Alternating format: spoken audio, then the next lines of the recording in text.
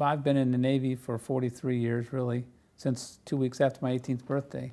The changes have been so dramatic, but what has been consistent about it has been the mission of naval aviation within our Navy and the role of our Navy.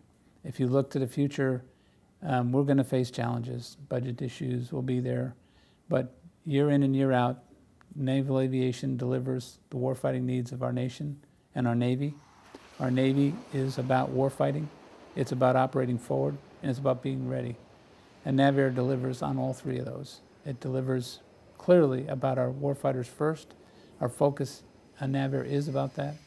It's about being able to operate on our ships and carriers at sea and aviation platforms from rotary wing all the way up to strike fighters and beyond and unmanned as we go forward.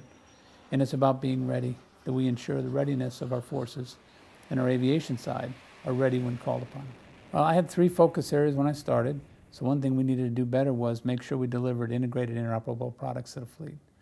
We also have to be very much conscious of the cost, not just of the design and the production of the aircraft, but of that operations sustainment tail that comes with them as we go forward. And finally, another one was to really, truly take on the spirit of what it meant to be one organization. And that's something I've worked hard at, both for the Navy and Marine Corps, bringing them together, as well as bringing the command together. As I look back on NAVAIR, I think the challenges that we're facing, the mission is enduring.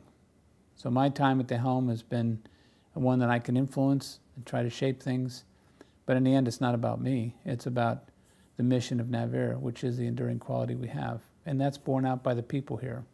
So to me, the most important part of this job and everything that I've really enjoyed here is seeing the civilians, government service folks, the military, contractor support personnel, all working together as one team for the betterment of naval aviation. That's the strength that NAVAIR has. Theodore Roosevelt used to say, there can be no greater satisfaction in life than working hard at a job that's well worth doing. The work that we do in naval aviation is such a job. It's not one that can be done by one group or another. It has to be done collectively from the people on the flight deck, the air crew of the flight deck, or on the ships at sea, or the squadron personnel, but supported and dependent upon that reach back to good old United States of America and this group called NAVAIR, which brings all that supports and makes all of them possible to do what they do.